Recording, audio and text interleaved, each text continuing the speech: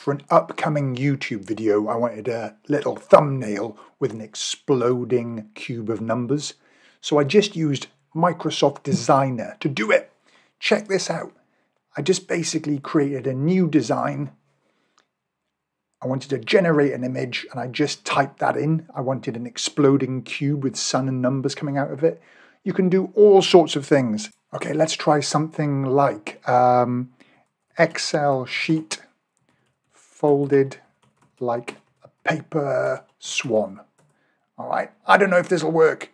It always seems to work. It's amazing.